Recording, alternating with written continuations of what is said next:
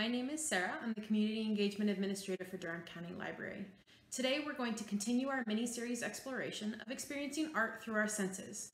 For the next few minutes, blind artist John Bramblitt and art expert Jackie Siri will be leading us through the sense of sound and how it can be used to experience art.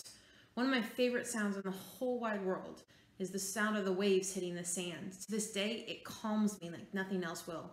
Is there anything you love to hear? Let's take a look at how we can use sound to experience art.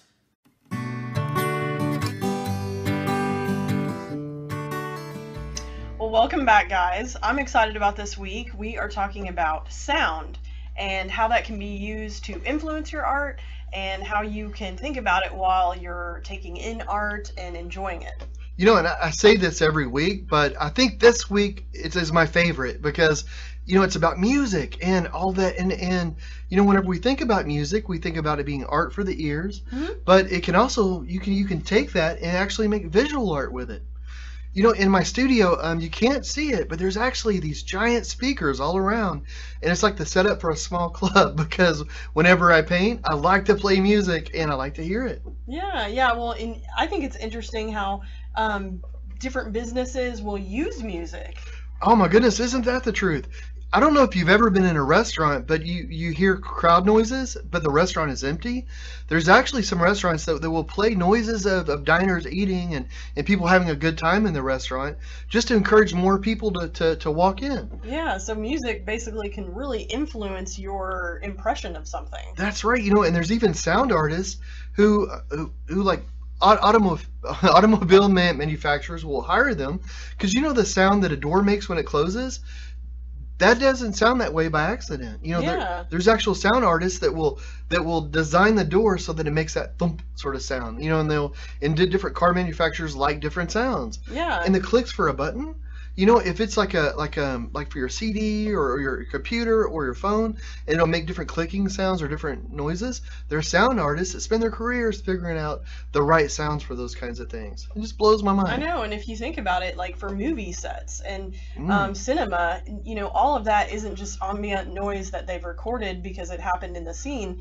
Every tiny bit of it is pre-recorded and then spliced in. So I completely forgot about that. Foley artists, yes. You know, they make the sounds of the walking and everything. That's incredible. You know, and then there's also other visual artists. I'm not the only painter that uses music whenever I paint.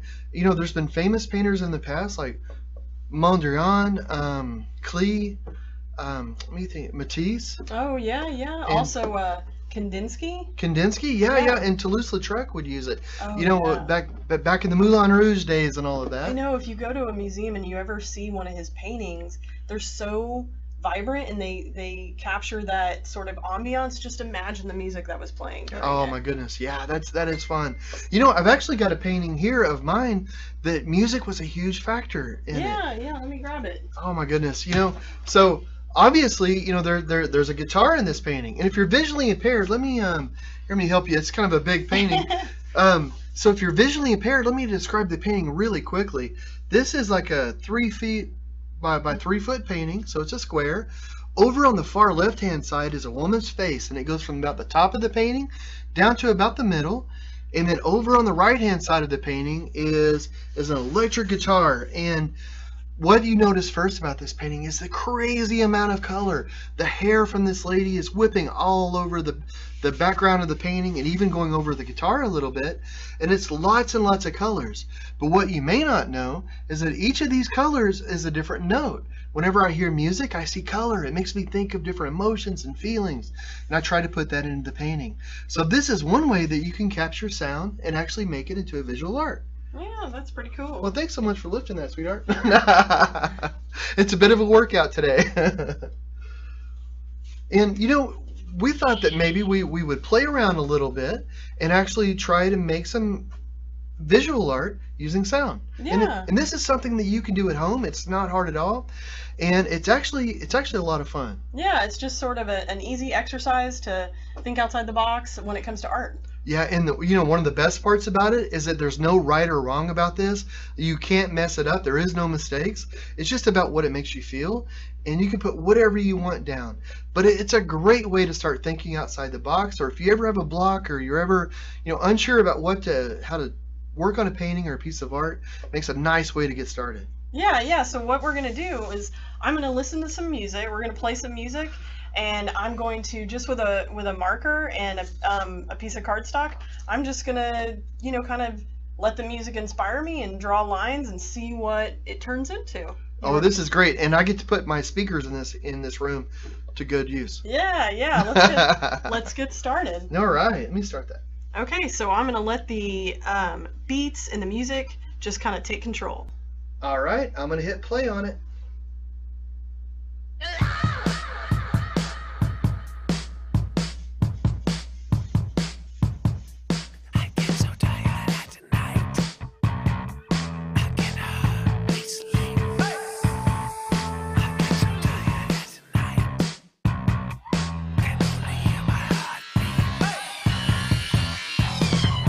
Everybody had a long day, but is there vacancy for 10 of us to stay? Get it, pull up, get in. We got to stop to put the head to bed with the free buffet. Tomorrow we can go to cinema and have some coffee with some cinnamon. I did it without a pillow, a little armadillo came a walking and talking inside my dreams just like a hero.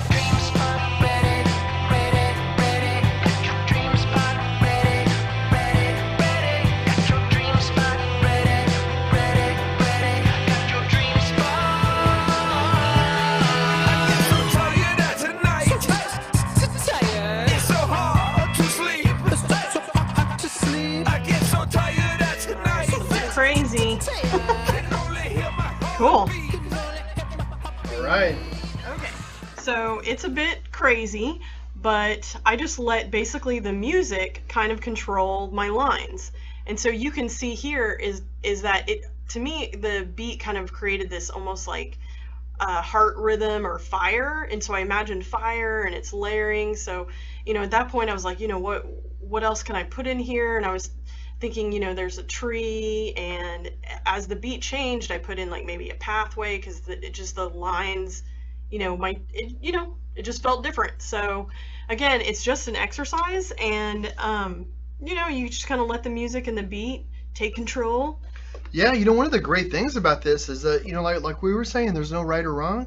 So that's really cool that you got the idea of fire and all that, because that's a different direction than I was thinking, which makes it so interesting. Yeah, I mean, the beat was it was a high beat and I don't know, real energetic. So it made me think intensity. I'm curious what you would come up with your own song. Well, you've inspired me. So I think what I'm going to do is I'm going to give this a try, but I'm going to use some paints and put some color into it and just see what happens. All right, let's check it out. Okay. All right, I got all my art supplies laid out. I actually already have paint on the palette, so that's great. I've got my paper down, got a paintbrush. All that's left is to start the music, so I'm going to do that right now. Okay. One of the things that I really like is like a New Orleans type of jazz. It's just so happy, kind of sweet. And for me, yellow is sweet, so I'm going to put some yellow in here. Just bright, joyful, and kind of abstract, which is great because I'm going to put on that.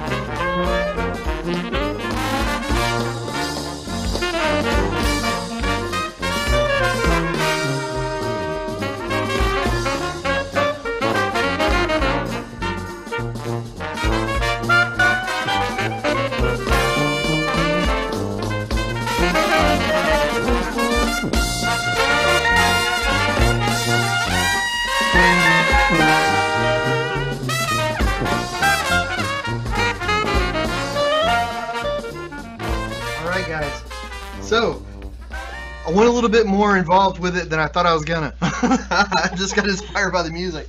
But so this is really, really rough. But I don't know if you've ever been to Louisiana or the Bayou, but you've got these trees that have the moss hanging down, and it's just, I just love that. So I kind of was going for that just a little bit, just really quickly, then the music and all coming in.